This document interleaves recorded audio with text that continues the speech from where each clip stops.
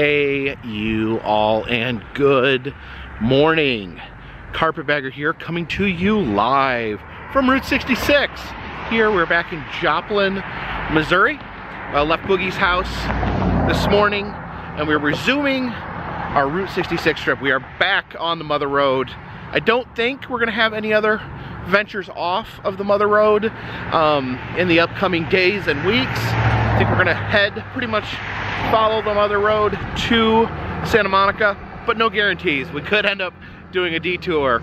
I didn't know this existed. This is the Route 66 Carousel Park, and it looks kind of like a permanent carnival here on the side of the road. You can see the carousel right there. And these kind of look like the aliens from Toy Story, right?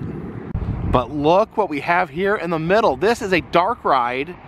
And man, I would love to check this out. I love trying to ride every dark ride in America. I didn't know about this one. Again, looks like a traveling style dark ride, but it is here permanently, I believe. You can see there's some sort of witch or ghost on the top. So that great carnival artwork. You can even spot Scooby-Doo and the gang peeking out the window there. Definitely gonna have to come back to Joplin sometime and ride this dark ride.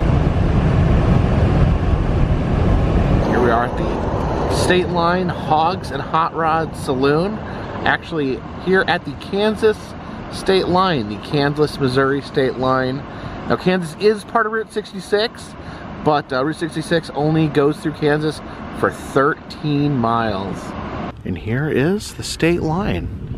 We could put 1 foot in Kansas, 1 foot in Missouri, and then look both ways and cross Route 66 with 1 foot in each state here. So yeah, finally, another state besides Missouri.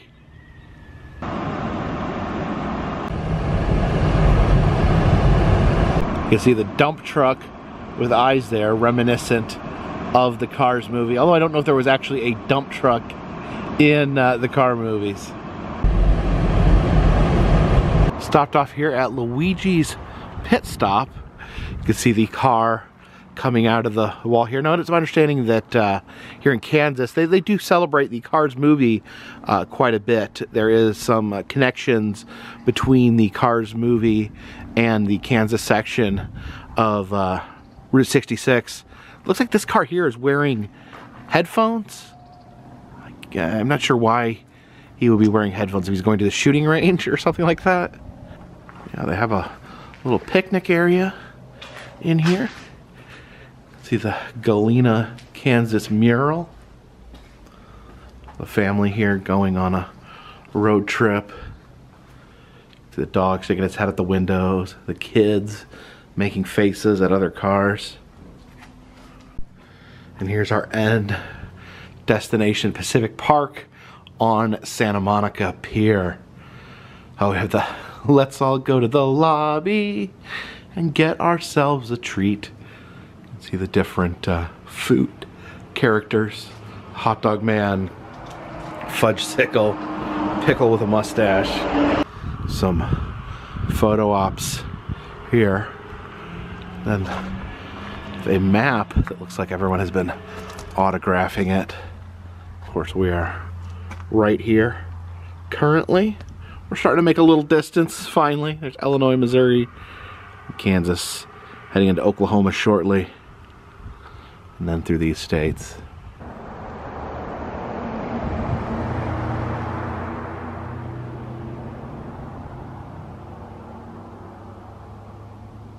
This one has another hole right here for my hand. What am I supposed to be doing with my hand? Doing like a little wave?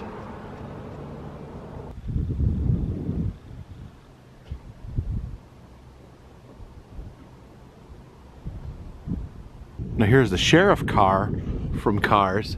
And according to this plaque right here, it's actually signed by the voice actor Michael Wallace.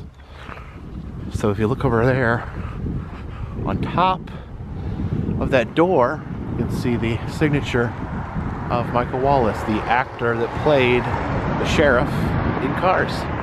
And if you look back here behind the building, we have a terrified version of Lightning McQueen. Looks horrified there. And I guess he's gone cow tipping. I guess in the cows world, these tractors are cows and they tip them up on their backs where they get stuck. Is that right? What do? You honk the horn? You honk the horn and then the cows flip over? Is that how cow tipping works? So yes, Route 66 in Kansas does heavily lean on the Cars movie, and there is a reason for that. You can see this is a Cars themed gas station here called Cars on the Route. And it's here at Cars on the Route where they have the original tow mater. Now this rusty tow truck was scouted by the animators that created the Disney movie Cars, and they used it as the basis for the character Mater in the movie. This very truck right here. Now they've added an additional Mater here that looks a little bit more like he did in the movie. You could see the buck teeth and the way he looks. But yeah, this is the inspiration, the original tow mater, if you will. We also have a fire truck character there.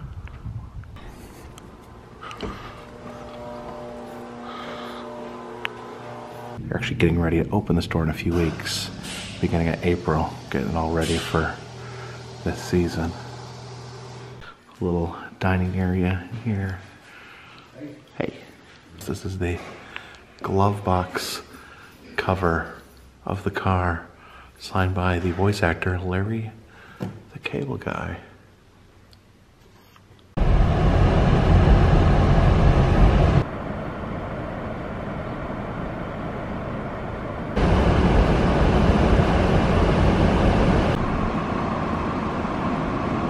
Now, I'm not sure what character this is from Cars. I don't recognize that one. If you know what character this is, leave a comment in the comment section. So they call this bridge up here the Rainbow Bridge. I guess because it's shaped like a rainbow. That would be my guess, at least.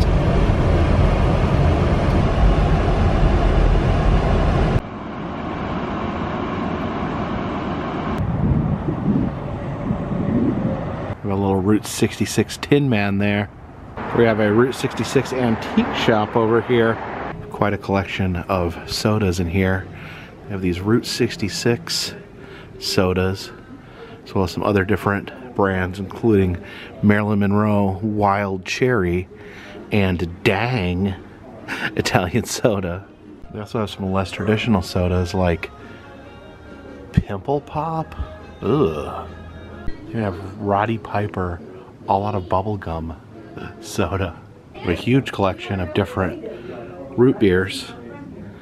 They even have this Triple X root beer. Actually, they make this in Indiana. There's a diner called Triple X Diner that's famous for making this root beer. Wait a minute, Judge Wapner root beer? I sentence you to drink my root beer? Look at this. For change, they gave me a $2 bill. It's been a very long time since I've seen one of these. At the back, they're signing the Declaration of Independence on the back. Look at that. So I had trouble deciding, but I went with the Kickapoo juice because it has a funny name. Has anyone heard? I don't know this backstory. I don't know if this is a local soda somewhere. We have Kickapoo juice. It's a authentic top. It doesn't twist off. I do have, fortunately, I do have on my keychain a way to open that. So let's try the Kickapoo. Kickapoo Joy Juice is what it's called. Reminds me of that Tenacious D song, Kickapoo. Is Kickapoo in Michigan? Let me try it again.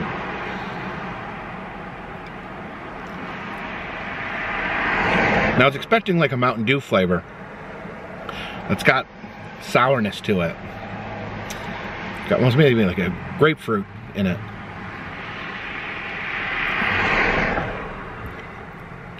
kind of like but also like a Spritey taste to it too. But yeah, kind of a Spritey with maybe a little bit of, Sprite with a little bit of grapefruit in it. It's another antique Baldy Baxter flea market. There's this really cool clown mailbox out front. Unfortunately, they're closed. They actually close at 2 o'clock, which I'm pretty sad because I wanted to buy some baby chicks. Dude, got a kick out of these old school soda machines. Love the big old buttons. Okay, that sign over there says, leaving Kansas. Come again. Oh, and that sign says, welcome to Oklahoma. So yeah, Kansas, very short Route 66 experience in Kansas. But we are now in the great state of Oklahoma.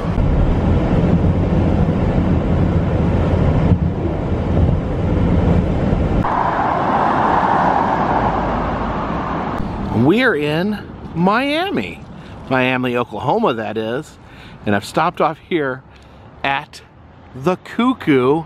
This is a old school 66 diner. I actually stopped here last time I was on Route 66. And look at this, I still have this on my keychain.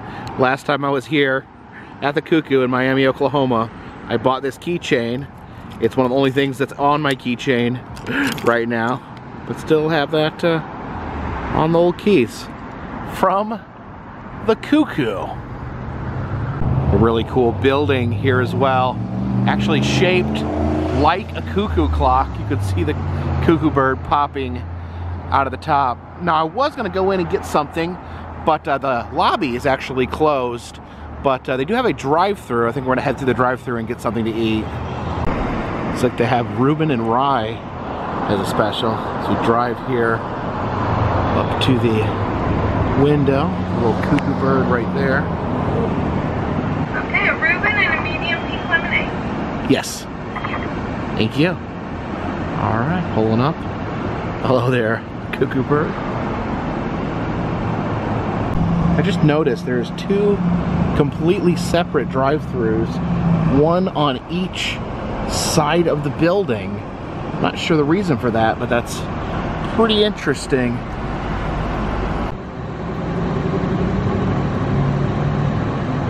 The cuckoo cup there, a little bit of pink lemonade. I ordered a Reuben. Take a look at this Reuben here. There we go. Oh, that looks good. Look at that meat there. That looks tasty. This is different. It almost looks like a piece of steak on here.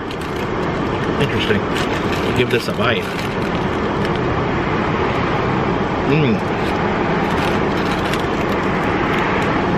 It is so good, but I've never, look at that Reuben, how thick the meat is, like a piece of meat.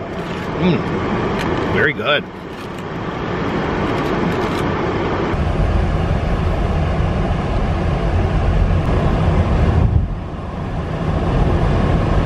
All right, time to fill up the car. We have $3.79 a gallon out here in Oklahoma.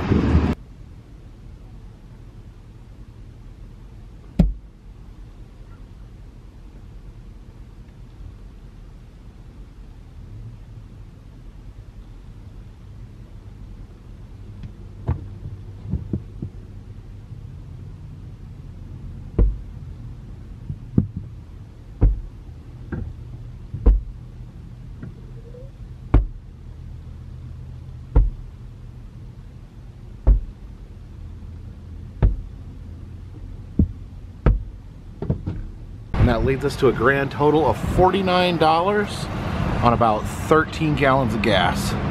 This absolutely massive Native American statue here. Now this is not a muffler man. This is I think a unique creation. We've stopped off here in Foyle, Oklahoma, at what is known as Ed Galloway's Totem Pole Park. This is a folk art environment created in between the 1930s and the 1960s as an homage to Native Americans.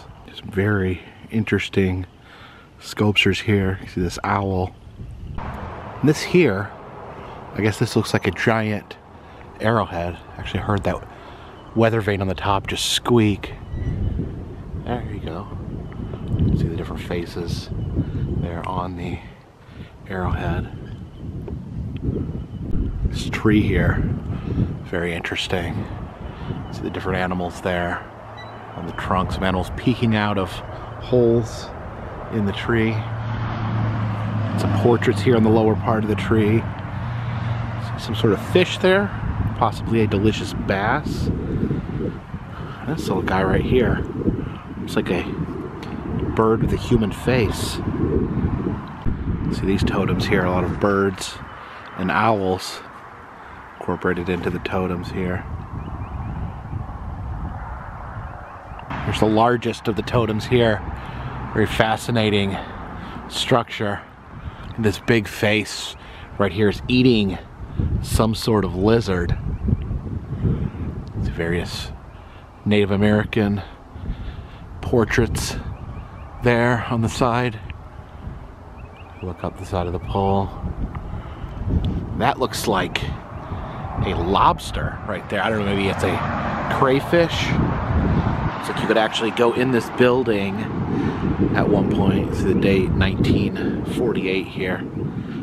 I love the vivid colors of the totem.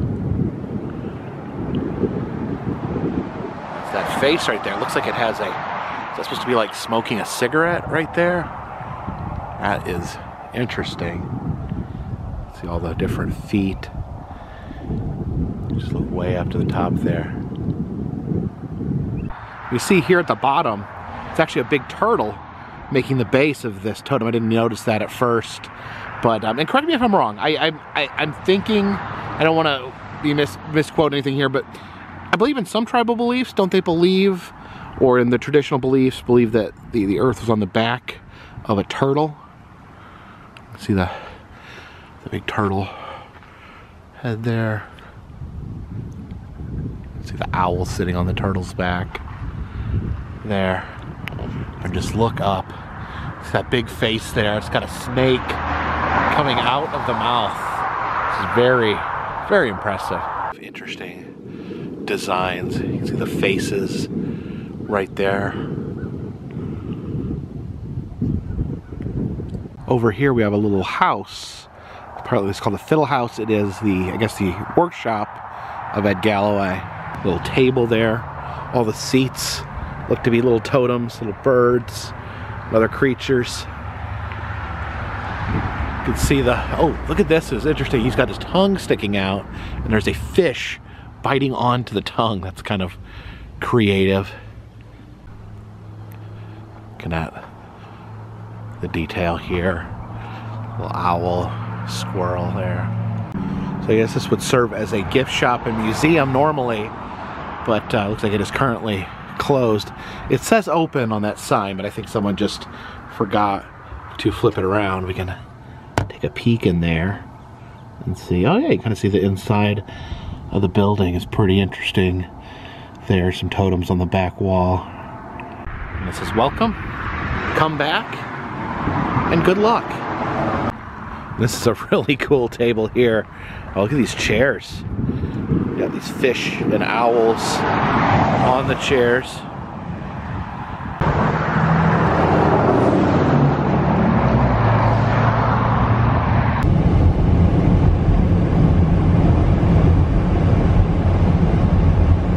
And we have arrived in Catoosa, Oklahoma, one of the most iconic sites here on Route 66, the blue whale of Catoosa.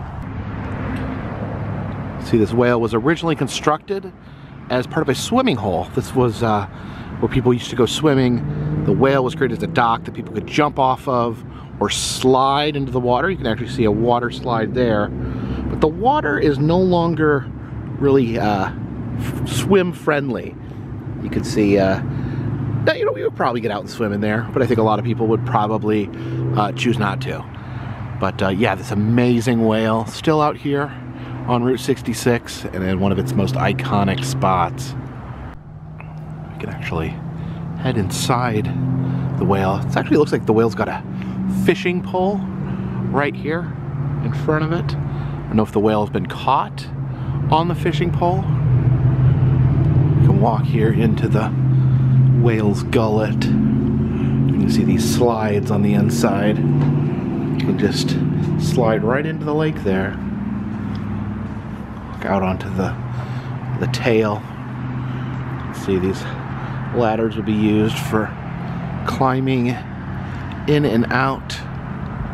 And then you can walk up and stand on the tail of the whale right here. Actually, let's just go ahead and climb up this ladder.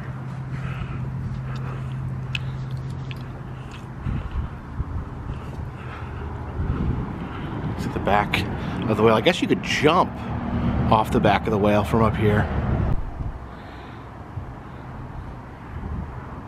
You can see the whale's smile here from the inside. Love the teeth and the tongue there. A little bathroom hut over here. You can see the whale there in front of the men's room. Now I think this is the first time I've ever seen the bathroom open here. Yeah, here is the bathroom of the blue whale of Catoosa. So the whale was actually recently purchased by the city of Catoosa. This used to be a private organization that owned the whale, but the city has purchased it. So now this is actually just a city park here along Route 66. You can come sit at these picnic tables, have a picnic, and enjoy the blue whale. Now the swimming hole and the blue whale used to be part of a roadside zoo out here, and there actually is some ruins of the zoo. It's actually a replica of Noah's Ark that was used in the zoo that we could see here. If you actually look over here, you can see the gate or door people would use to enter the Ark. And over here is part of the old cage structure of the zoo. Look in there, we can see some of what would have been the habitat here in the zoo. And then this unusual circle of mushrooms would have also been part of the zoo here.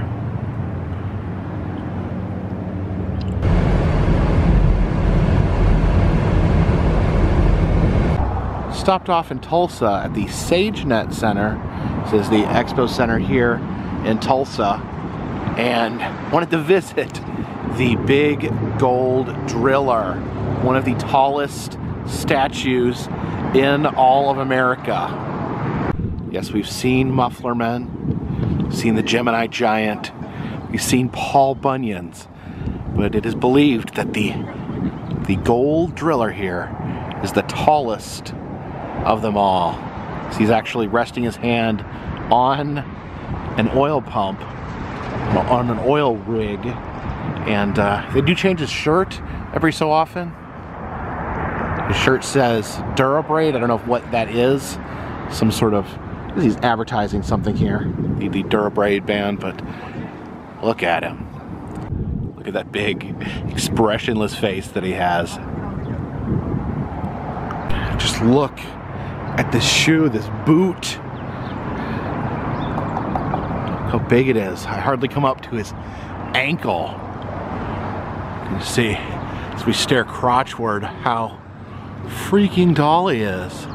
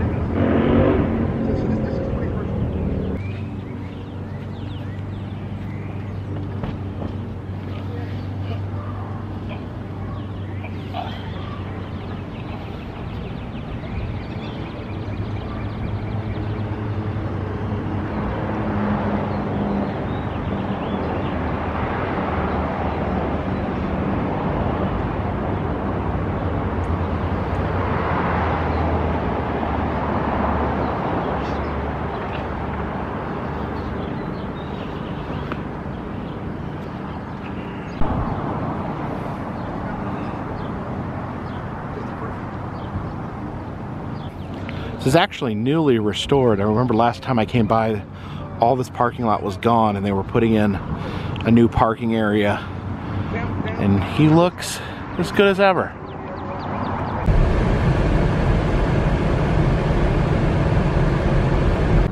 And of course here in Tulsa, we got to stop by and say hello to Buck Adam, the space cowboy there holding his rocket. It's one of the legendary muffler men here on Route 66. Actually a newer addition to Route 66. It's designed by Mark Klein. Definitely love his look there. Unfortunately, the shop itself, Buck Adams Cosmic Curios, is closed for the evening. And I just noticed this in the window. They have the Gold Driller bobblehead. I need to get that to add to my collection. I need to swing back by here when it's open at some point and get a Gold Driller bobblehead. I have the Buck Adams bobblehead, but not the Golden Driller. Peeking inside the window, you can see the little robot creations that they sell here. This is a Lilliput right here, part of the project Robots on 66. You can see the plaque there. First post-World War II era tin toy robot exported from American-occupied Japan. It's here at Buck Adams Cosmic Curios. I think there's only so far, I think the plan is to put robots all along Route 66. I think right now there are only 2. There's this one here and then one in Oklahoma City. And we will maybe try to find that one when we get to Oklahoma City.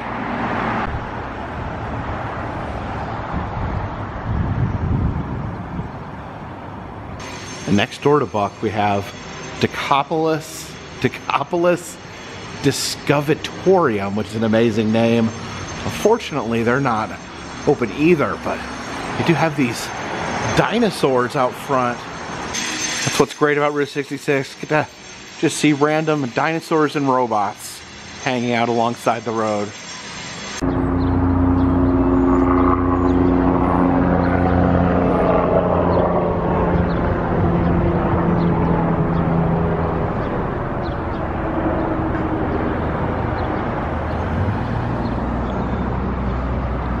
I think for dinner we'll try some Mexican food here at Rancho Grande.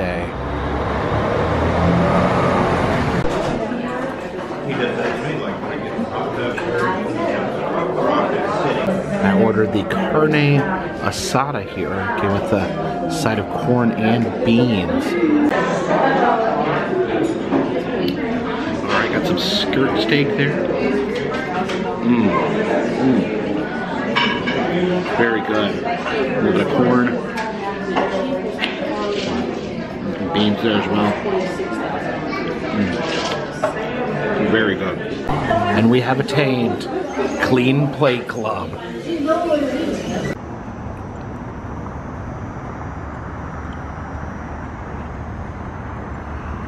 So thank you for joining me here as we return to our trip on Route 66 and continue to head towards Santa Monica, California.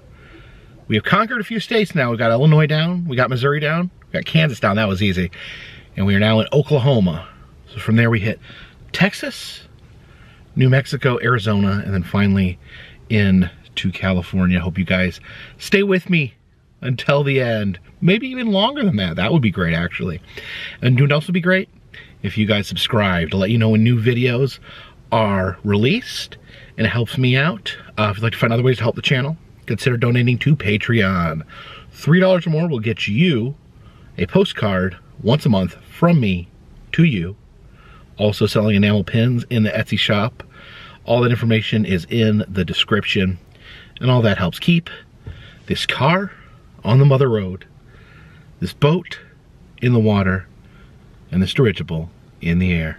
Until tomorrow morning, my friends, this one's in the bag.